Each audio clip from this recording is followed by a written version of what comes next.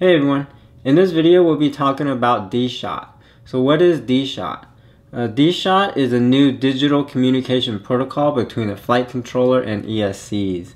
All the protocols up until now, one-shot 125, one-shot 42, and multi-shot, those are all analog. There's a lot of advantages of having a digital protocol over analog. The biggest are the speed and accuracy. The only analog protocol that's faster than Dshot is multi-shot, but Dshot is still better because it's digital. So on an analog protocol, information is sent by PWM, or pulse width modulation.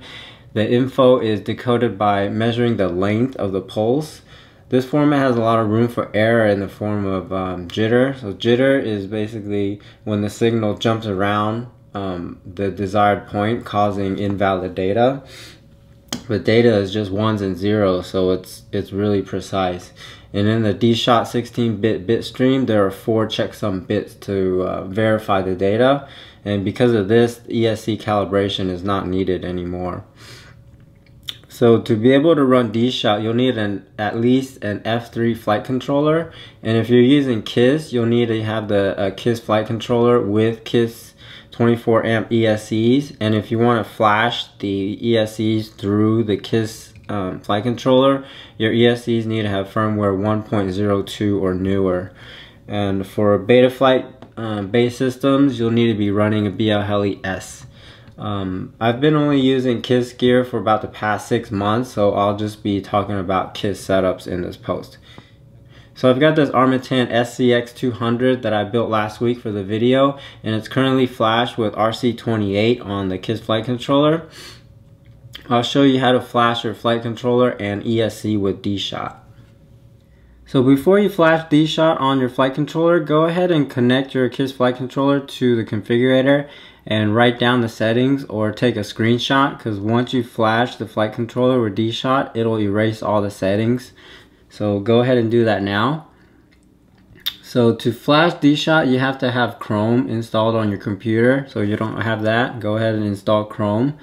And then go to this page right here, this RC groups page. It has all the files you need to flash Dshot. So I'll have a link to this page in the description below or on my website. So first thing you're going to do is you're going to download the new KISS Flight Controller GUI for Dshot. So just click that. And then make sure you unzip it and you have this folder right here. Close, and then go to Chrome. Go up in the Windows and select Extensions.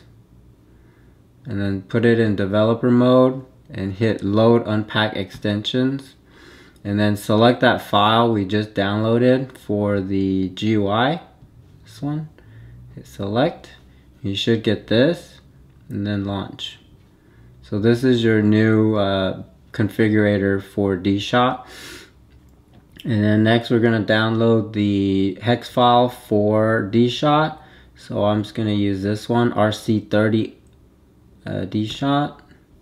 Make sure it unzipped and you have this folder with this hex file right here. Close that. Now to flash your flight controller with Dshot, hold down the boot button on the flight controller and then plug in the USB at the same time. And you should get this screen right here. Go select firmware and then select that hex file we just downloaded for the KISS. It should be RC38 Dshot. Hit open and then hit flash firmware.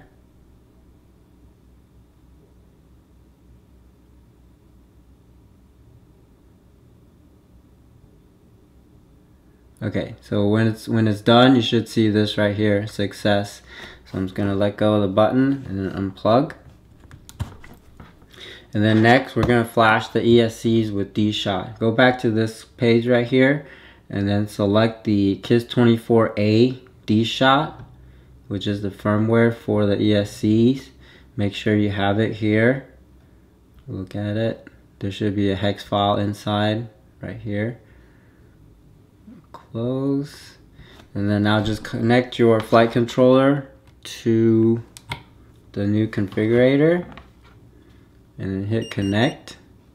And then right now you'll see this says not activated. Just go ahead and hit save and you should see activated. And then go to ESC Flasher. I know what I'm doing. Select the firmware we just downloaded for the ESC. Should be this. I'm going with this hex file, not the debug one. Hit open. And then before you click flash firmware, plug the LiPo battery into the quad. And then click flash firmware.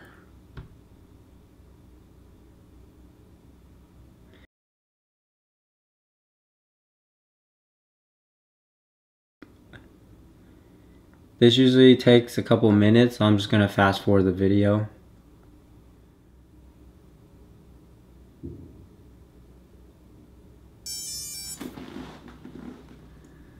So once you see the screen, your ESCs are flashed.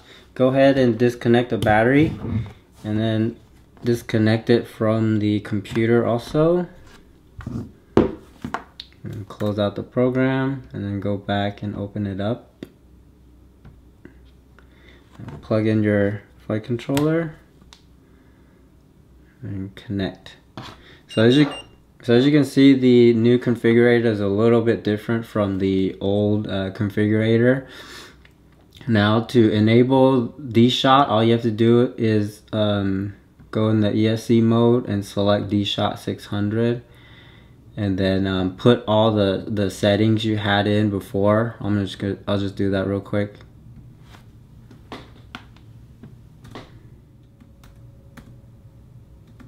Alright, so those are my PIDs, and then for these I like to set this to 1060. Max throttle 2000. Min command will be 1000 because I want air mode. Dshot 600. And then the auxiliary switches are a little bit different from the old configurator. Now you can have a low, medium, high, medium, high, and a high. So if you're used to the switch positions in clean flight, now you can have it the same on your KISS flight controller. You don't have to go and reverse any switches in your Tyrannus. Alright, so once you do that, just go ahead and hit save. And then make sure if your flight controller is flipped 180 degrees, they changed the orientation to this advanced tab, so just go ahead and change this if you need to. And that's pretty much it with the flashing Dshot onto your flight controller and ESC. Alright, you ready, Mike? Yeah. 3.